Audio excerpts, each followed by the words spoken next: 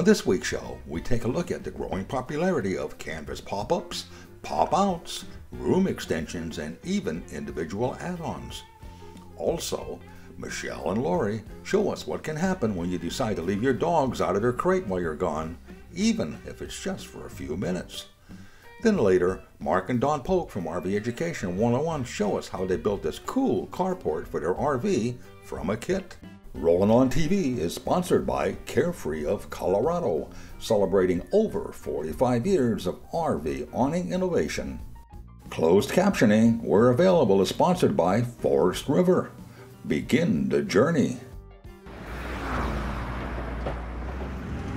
Today's RV designers are finding some creative ways to give us more living space in our RVs, and how they're achieving that is what's interesting. In some cases, they're expanding up or expanding out, and occasionally adding a room where none existed before, and they're doing this with a centuries-old material, canvas. Now, this is not the canvas our forefathers used under covered wagons and tents, but lighter, stronger canvas. And in some cases, the material being used isn't even canvas, but high-tech vinyl and nylon fabrics.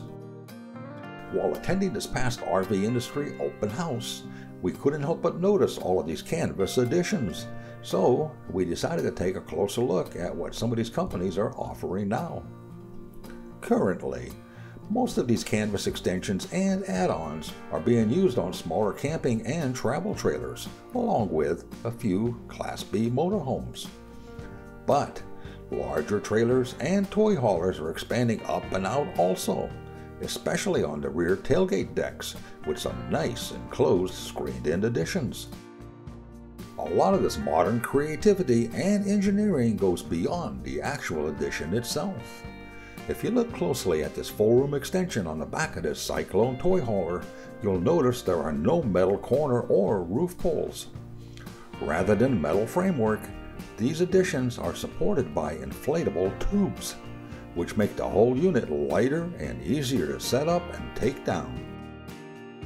Where and how they add this extra sleeping space, I guess, is up to the imagination of the designer, and no more is this evident than on these next two examples. First is the Forest River Novo, with its added nest, as they call it. It's a complete enclosed tent that sits on top of the roof of the Novo and adds extra sleeping area beyond the normal interior space. And you can bet the kids will love this. On the same note, we found the same type standalone tent enclosure even mounted on the roof of a Jeep. So, as we were saying, canvas additions are only limited to the creative minds of designers and engineers. Coming up after the break, we'll check out a few more innovative pop-ups and pop-outs from simple to extreme. We'll be right back.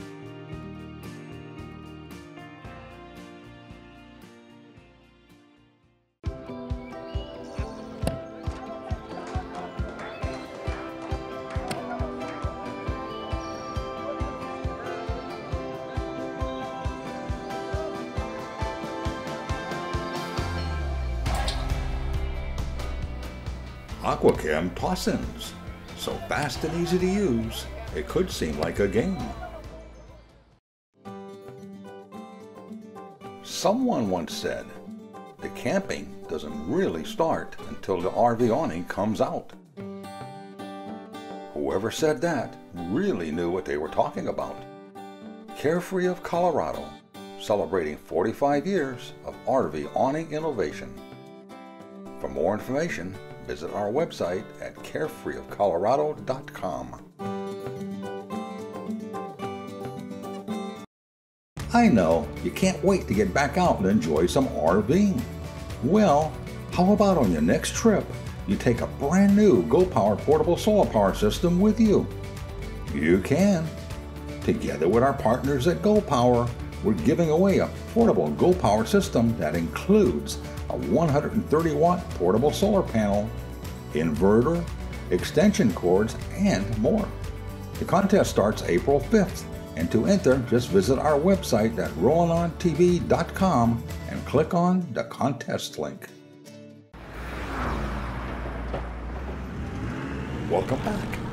Like we were saying earlier, some ways of adding additional space can be as simple as a pop-up roof that gives you a few more inches of headroom. 2, a pop-up roof that can not only increase headroom, but also add additional sleeping space, like we see on this Heimer Class B motorhome. So, how creative and extreme can Canvas additions go? Let's check in with Jeff Johnston, who seems to have found one trailer manufacturer that lets you decide how many additional rooms you want to add. For a somewhat different camping experience, if you're going to go off-road, get into some really rugged places and take it all with you in comfort, there's an Expedition trailer. This is some Crux Expedition trailers. This is the model 1610. And what you see here is the way it goes down the road. Everything is all packaged together. All the cabinets and so forth contain all of the goodies for the trailer. Now when you get to the site, it unfolds in a number of different ways. If you're going to be spending a whole bunch of time, like several days, you can unfold the entire unit that folds out to 211 square feet approximately. If you're just going to be overnighting, you do stage 1, which is more or less the top sleeping tent that opens up on top and a little annex on the back. And then if you're going to be spending a little more time or you want to expand a little bit more, you can add the side awning on the side and maybe one of the little rooms. And if you're going to be spending several days, you do the entire suite of rooms. That gives you the trailer with the sleeping space up on top, a large tent space on the side, a little annex on the end that lets you have a place to put, say, a portable shower or a toilet or something like that. And there's a space on the back that has room for, say, a couple of cots if you're going to have guests coming sleeping with you. And this unit is designed strictly for heavy-duty use. Dual independent suspension axles, super heavy-duty hitch assembly. The frame and all, it's all galvanized or otherwise treated for rust resistance. This is really a unit that is unlike most of the tent trailers that you'll see out there. It takes a few more minutes to set up, but like anything else, once you've done it a couple of times, a unit like this Crux Expedition trailer can provide a type of comfort and convenience and livability out on the most rugged trails you can imagine. It's a little different, and it's meant to be. Well, as you can see, we weren't kidding when we said when it comes to RV Canvas extensions, things are popping out all over. By the way, if you happen to run across any unique Canvas additions in your travels, post a photo on our Facebook page, and if you have the most unique example, we'll send you one of our Rolling On TV coffee mugs.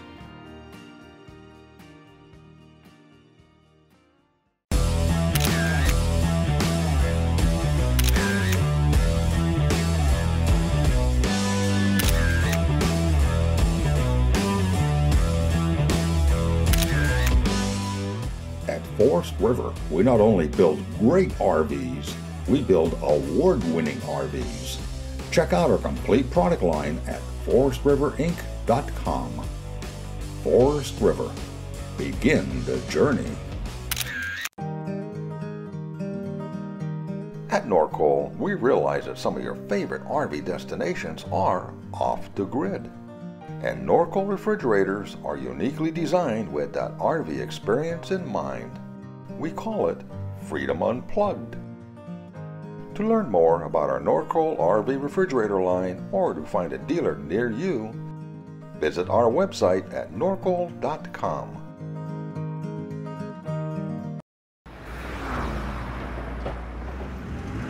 Hi, Michelle and Lori from Rollin on TV.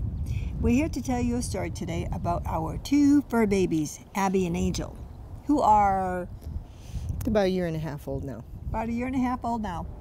We have always crated them. They're very comfortable in their crates. It's their little safe spot. And we bring the crate with us wherever we go camping. And this particular time, we were going out on a little errand. So what did we do? We thought that we could give them a try outside of the crate while we were away. And what we came back to is what this story is all about. So stay tuned.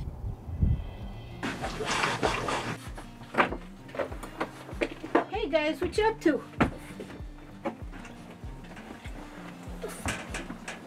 Oh no, what happened? Well, looks like a new tabletop is in order. This one doesn't look repairable. Our friends at RecPro, located in the RV capital of the world, also known as Elkhart, Indiana, develop, manufacture, and import and store vast quantities of RV products. Everything from RV furniture to appliances to, well, most anything like tabletops. Check them out at recpro.com. Now we can go to the trailer and see if it fits. And so, here we are. A new collar.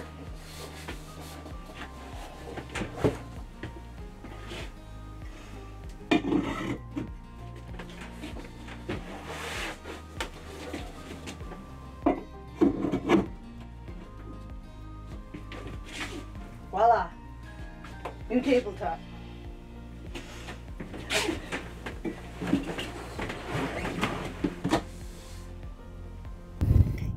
Abby, I told you not to do it. But Angel, it was fun. It tasted good. Well, I want to say to everyone I'm sorry that happened. But we promised that we wouldn't do that again. And thank you, RecPro, for getting us out of trouble. Yes, thank you, RecPro. So, until next time. Bye. Bye, it's been fun. So that's our story. And we really want to thank RecPro for helping us out with that tabletop. Michelle and Laurie, For Rollin on TV. enjoy the journey.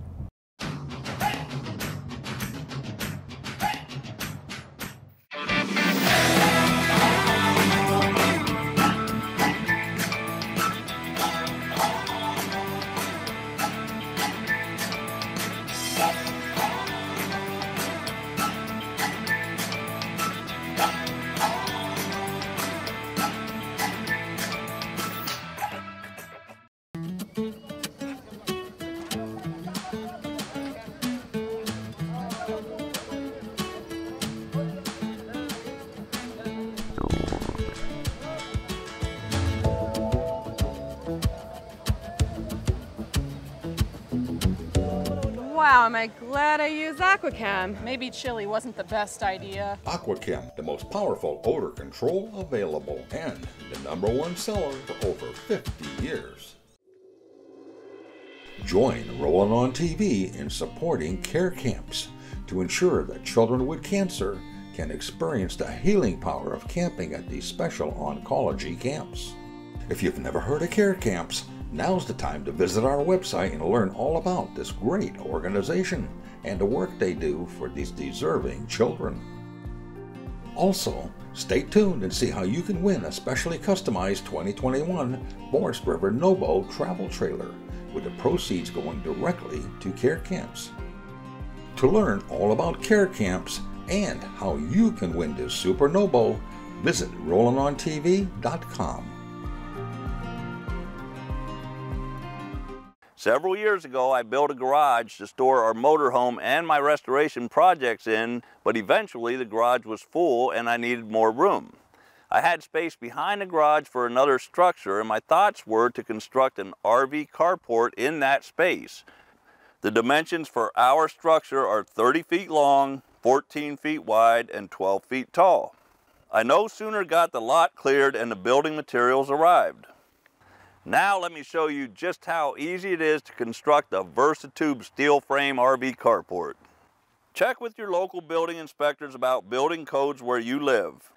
With the ground level, lay out the base rails. They should be spaced building width apart from outside to outside dimensions for your structure. Join all the base rail components as shown in the instructions.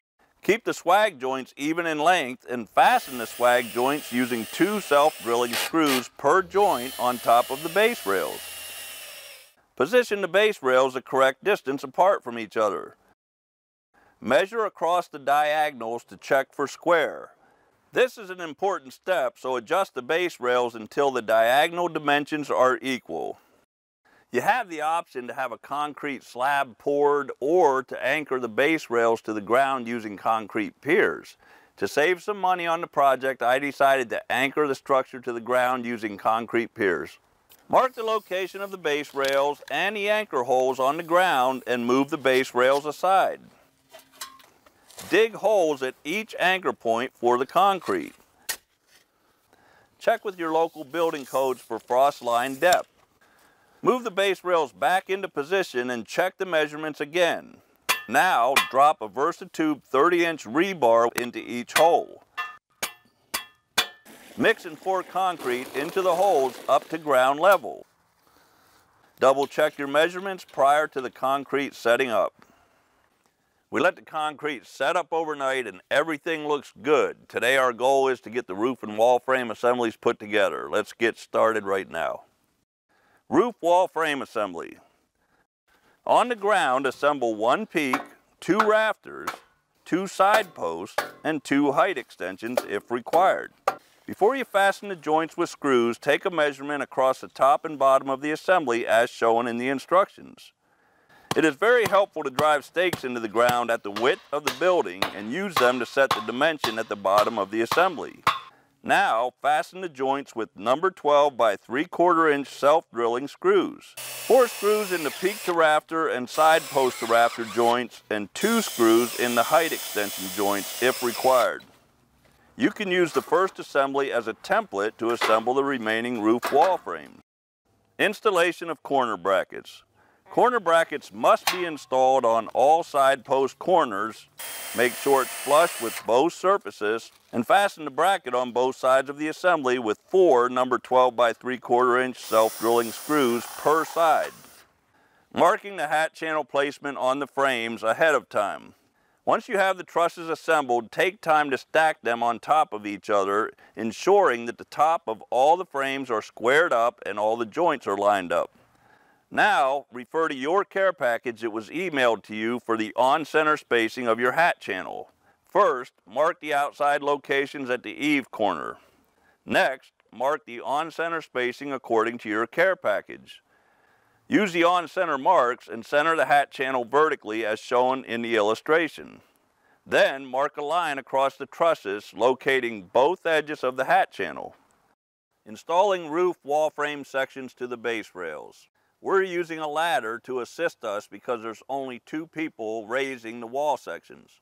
Start at one end of the building and place a roof wall frame assembly on the first base rail vertical pin.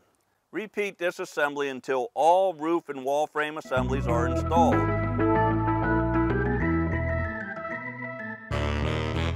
Fasten the vertical joints with 2 screws each. Keep the screw heads away from the outside of the building where sheet metal may be installed. Squaring up your frame. To do this, first check the front and back roof wall sections to make sure they are plumb side to side. If adjustments must be made, you can drive a wooden or metal stake into the ground about 8 feet from the building and use a motorcycle strap or ratchet strap to pull the side post into plumb. Place a clamp on the side post and attach the strap above the clamp.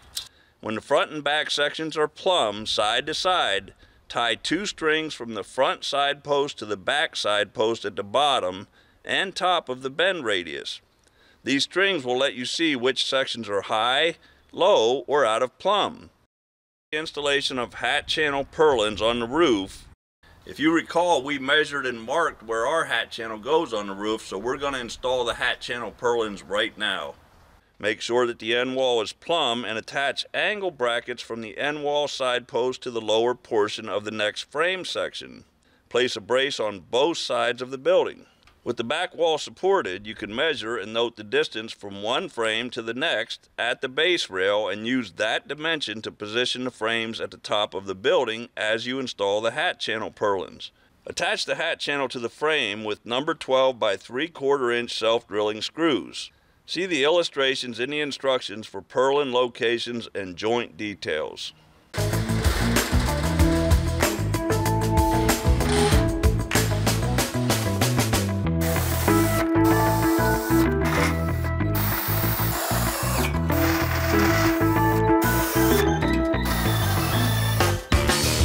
Installing horizontal side metal panels. If any sheet metal is being installed on the eave sides of the structure, Installation of said eave metal will need to be completed before roof metal installation begins. Start your first run of sheet metal panels at the eave corner of the building. Start at the back of the building. The sheet metal panels have an underlap and an overlap edge. The underlap edge is a complete rib with a small flange. The overlap edge is a partial rib. The underlap edge will always be placed to the top and the overlap edge to the bottom. Use number 12 by 1 inch painted self-drilling screws to install sheet metal panels.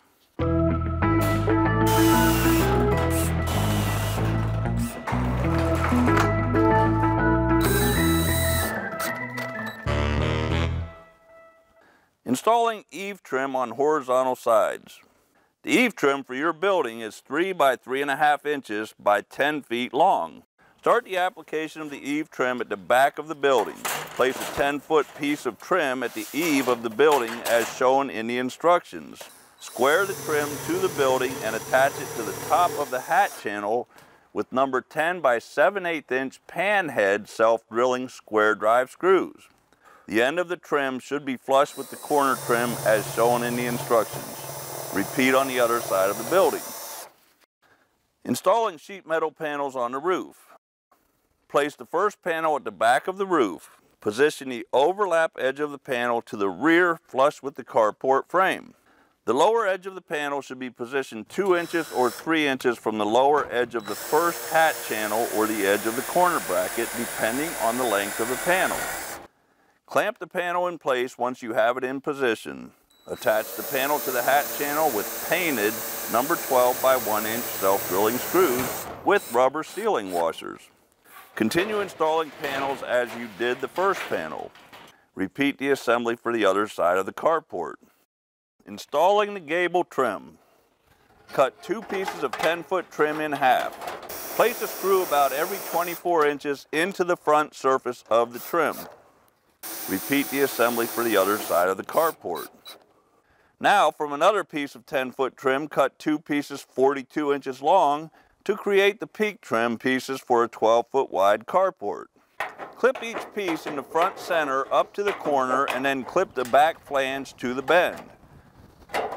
Then bend the trim to create a gable peak piece of trim. Fasten the trim to the frame with the same screws you used for the roof panels. Installation of the ridge cap. The last step of our project is to install the ridge cap. Follow the instructions that came in the installation manual to install the ridge cap properly. That's all there is to installing your VersaTube RV carport. If you get a couple friends to help, it can be done in a couple of weekends. If you don't feel comfortable installing it yourself, you can find a local builder who can do it for you. For more information on this RV carport or other DIY steel building kits, visit www.versatube.com. We hope you enjoyed this week's show. For more information on anything you've seen on the program, along with additional videos, stories, and news, plus some great contests, visit our website at rollinontv.com. And remember, you can also watch Rollin' on TV on Roku, Amazon Fire, Vimeo, and YouTube, as well as on any of our station's streaming media services.